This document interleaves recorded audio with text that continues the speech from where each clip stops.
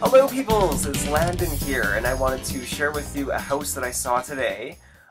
It's a pretty major contender. It's really close to what it is I'm looking for. Not exactly, hence why I haven't put like an offer in or anything like that, but I wanted to show it to you. It's a 1,040 square foot bungalow built in the 50s.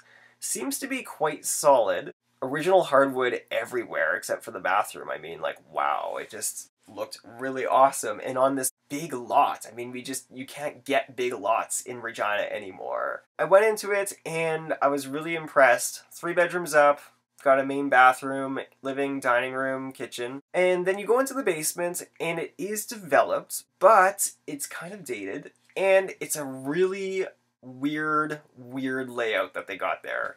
So they have this big, long recreation room with sort of like this weird bar, and it's like 38 feet long by 8 feet wide. It makes no sense whatsoever.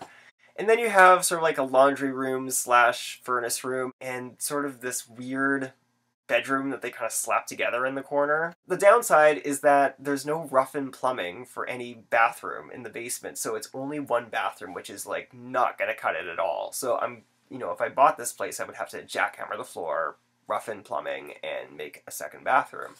But the reason why it's such a good contender is, one, it's in a really good location. It's kind of in an area that I didn't really consider before. It's this weird little pocket where you have the old-style housing of Regina, where you have the back alleys and the old-style houses, and then suburban sprawl just starts to happen. And it's right at that breakpoint right there.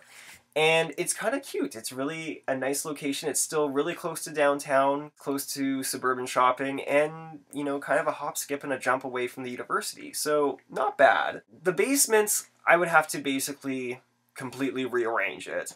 And so I would tear it out and put 3 bedrooms down there, put an extra bathroom, and still have enough room for a nice rec room. But there are some things that are kind of preventing me from making an offer. So number one, even though it's in this really nice neighborhood and on a really quiet street out front, behind it is a really busy, essentially a highway. It's 6 lanes of 40-mile-per-hour traffic, mostly all cars. There's not going to be any semis or anything, but it's all commuters going to and from the suburbs, right? That's kind of an issue because you can't hear the traffic in the house because they got really good triple pane windows and whatever.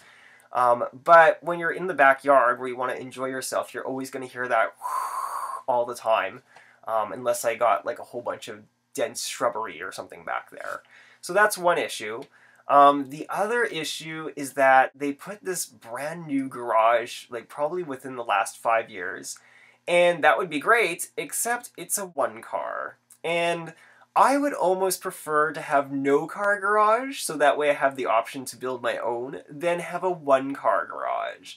And it's 24 by 16 feet. Literally, they could have not made it an extra like 5 feet wider to make a second car garage. I don't know, whatever. It's $299,000, which is a little bit higher than taxable assessment. And usually the city taxes, you know, they assess your house at a fairly low assessment, so that way they don't have people like complain to them or whatever. But there are houses out there that are at taxable assessments. So this is about $18,000 away. They have an open house tomorrow, so I think I might actually bring a family member there who's really good at seeing structural stuff, because most of my friends who have ever had a home inspection of any kind, just like not good experiences. They always miss things every single time. So I'll just have this family member take a look at it. Tell me what you think, and I guess we'll go forward from here. I'll keep you in touch.